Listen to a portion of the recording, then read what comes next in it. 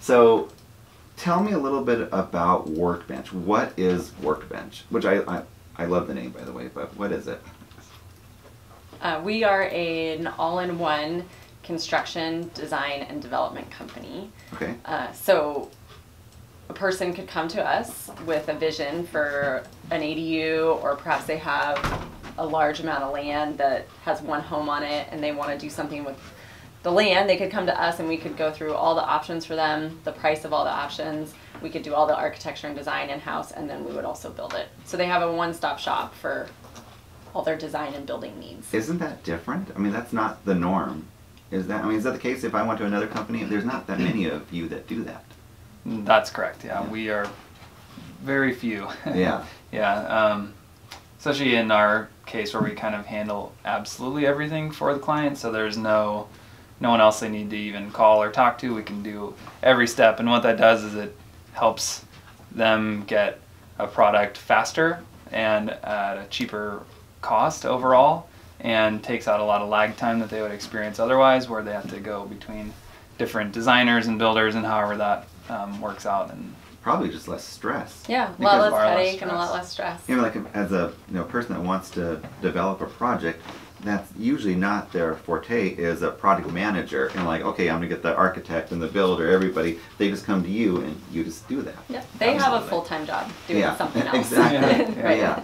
They don't need another one usually. Yeah. That is super cool. So, what was like the genesis? Why did you? I mean, we'll start off Tim first, and then go to Mealy. But like, why did you get into the world of building and construction, and architect and design? That's a good question. It's a giant puzzle, okay. And I really enjoy the process and the problem solving, and really the end product, seeing something come from nothing. You take an idea and you turn it into a building of some sort that people can live in, or they can experience in a commercial sense. There's a lot of reward to that, when at the end of the day, you walk in and somebody there's like, for example, we just opened Far West Fungi down on Laurel, and when we walked in for the opening, and there's 30 people in there at one time, and there's people going in and out, and the owners are there and their families there, and everyone's happy and smiling, like, we helped. That's their vision. Cool. We helped them create it, and then that getting that at the end of the day is really what drives us to keep doing this, is creating the vibrancy in our city and the sustainable economy that we all want here. That is cool. I mean, that must be amazing. Just like you're driving around, it's like, yeah, I did that one. Yeah. I did that one. Yeah. And you see somebody living in it, creating a business, or and it's like, it's like you mentioned, it's life changing for people. Yeah. What about you, Jamili? What was the reason that you got into this world? So at the ripe young age of 16, when you're talking to your guidance counselor in high school about what you should do with the rest of your life, I really liked art and I really liked math, but I didn't really feel like I loved either one of them or was talented That's not enough. usually a thing that people like, those right. two. Either Architects one or the other. end up as people who like art and math. Yeah. So I went to Cal Poly, and it turns out it's just an amazing education, both in design and also just in people and in kind of how impactful a space can be to your emotional and mental well-being. And so that's, to me, what, like, kind of at the core of why I love doing this, is I know how much of a positive impact a beautiful or thoughtful space can have on an individual's day. Yeah. And whether that's like the fabric of the whole city, like as you walk down a street in urban design, or sitting on your back porch on your rocking chair and like drinking your coffee in the morning. Yeah. So it's such an impactful and often overlooked thing in our life. So that's kind of at the core what motivated me and what I learned to really love about it. Yeah. So what is some of the focuses that you have? Is there certain kind of developments or certain kind of projects that you really enjoy to work on? Absolutely. So we do, as I think most people know who know about Workbench probably know, that we do a lot of stuff on ADUs, a lot of work with the city in the past and the county, kind of looking at their codes and things like that. And we have just a lot of ADUs right now, which is great. Yeah. And they're super good infill. there are ways that people can create housing for their family members, especially. So an older relative or young kids that want to move back to Santa Cruz after school or something along those lines, like it creates housing for people that really want to be here.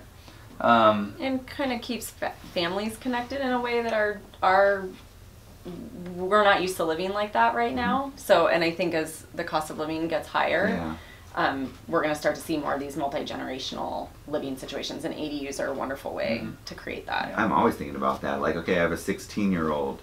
Is he going to stay here in Santa Cruz? And, and a lot of people our age, well, you guys are younger than me, but just we're looking for our kids going to stay here, or they're going to move to Texas, or some other place that we don't want them to move to. So that's kind of our, we've been doing that for a while. The biggest push that we have right now, I would say, is towards multifamily.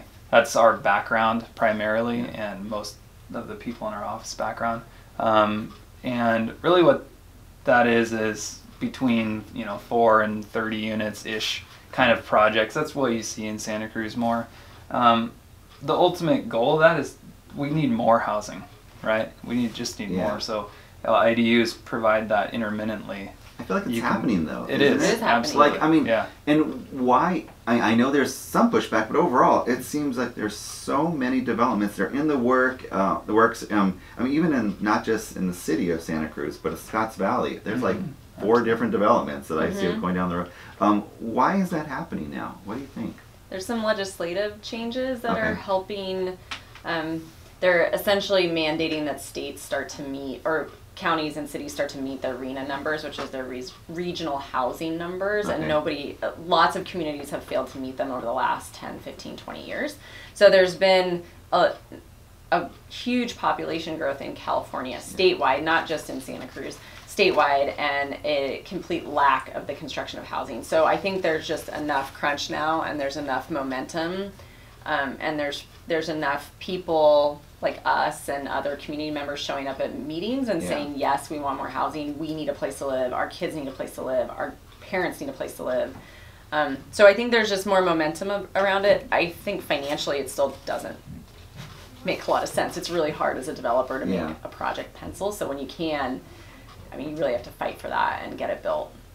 I've heard of, just even recent, just because of like the height requirement was changed, that was able to get the developers to be able to do some more projects than they could do before.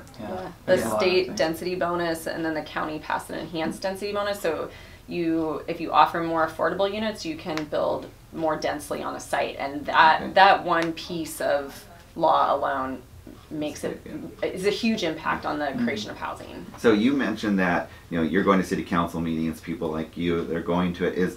Do you feel like there needs to be more support in that realm, and how could people help support that?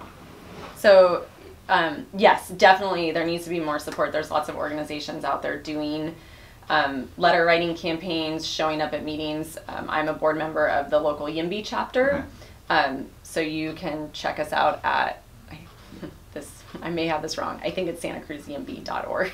I apologize if that's wrong. But are they going to just look up YIMBY Santa Cruz? Yeah. So we do, sign our petition, or just add your name to our list that says we support this. We show up at meetings to support this.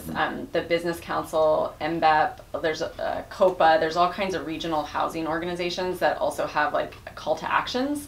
So you can just click on the button. It'll open an email in your email automatically to send an email to the city council or the planning commission or the board of supervisors, and it can be a 1-minute email. Dear board, I support this project, please provide housing for us. So there's all kinds of ways like that to get involved. Cool. So we should all do that. So yes, it's very important. So what's the because I know you too, and I know some of the projects you work on, but just for the sake of our listeners, you have some really cool projects that you've done. Like, can we talk about a couple of the actual, what are some of the cool projects you've worked on recently? We finished the Jack O'Neill Lounge recently, which is an awesome build out, in the Dream Inn. That restaurant turned out really cool. We're excited about that one. And the Dream Inn is overly ecstatic. Every time I see them, they're like, we are so happy that we met Workbench, because they just love and it just has such a cool feel inside there. That one turned out really good. We're excited about that. We did. There's a mushroom shop, which I briefly mentioned, Far West Fungi. They are on Laurel, and everyone should go check them out. They're amazing. They have the most beautiful Yeah. boxes of mushrooms Yeah. and all kinds of mushrooms. Yeah, I mean, so you're just buying mushrooms. Yeah, That's so it's essentially like a European deli, but instead Okay. of having like a meat case, Okay. they have a mushroom case. So there's just beautiful displays of mushrooms. They have growing kits, and then they also have kombucha and grab and go like soups and sandwiches, and everything is just so delicious. Mm-hmm. So that one's really great. Everyone should go check it out. There's the one we just started that we're super excited about is a 10-unit subdivision for coastal haven families. This one is the project that, well, maybe Jamila, you can explain that. Sure. So it's a group of families who all have developmentally disabled children or young adults. Yeah. And it's a private organization, but they have really come together just as a group of hardworking parents and made this happen. So there's a subdivision with 10 homes on it. Okay. Or there's 3 parcels. One has 10 homes on it, and it's kind of like a co-housing living situation. So Yeah. there'll be their children as they age can age there. There'll be on-site caretakers if needed. So it's based on individual need, and then the rest of the bedrooms, they're not going to sell all of the bedrooms. The rest of the bedrooms will be for other low-income community members. And then on the parcel directly adjacent, they've also started a nonprofit farm called Common Roots Farm. Yeah. And so the idea is that can be a lot of cross-pollination, and people who are living in the homes can have jobs on the farm. They can be an active part of their community, and it's just like they're a wonderful, beautiful group of people, and it's so cool to be a part of that project. And again, that's just one of those things you're saying. It's like, look at the impact that you have, that you're like kind of creating this foundation for these things to thrive. Yeah, exactly. That's super cool. So, any other projects?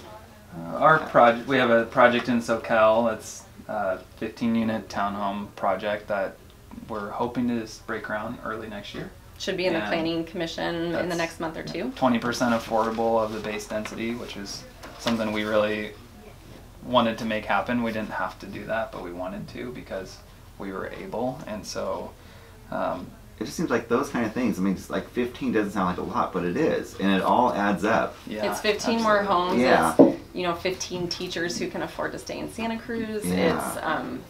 It's people who can get jobs here instead of being over the hill, so that they can hang out with their kids at night or Yeah. kids in the morning. And so it's it doesn't sound like a lot, but it's still a drop in the bucket. Yeah, but it's a big drop. It is a big drop. Yeah. Yeah, that's what I meant. Yeah. Yeah. So if people want to find out more about what you do, they have a project they're working on. What's the best place to find you?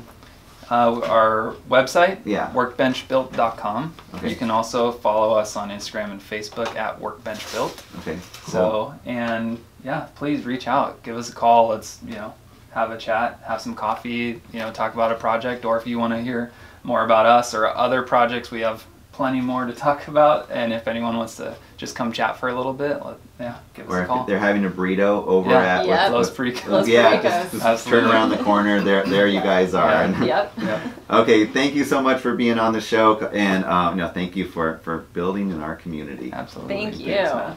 Okay, well.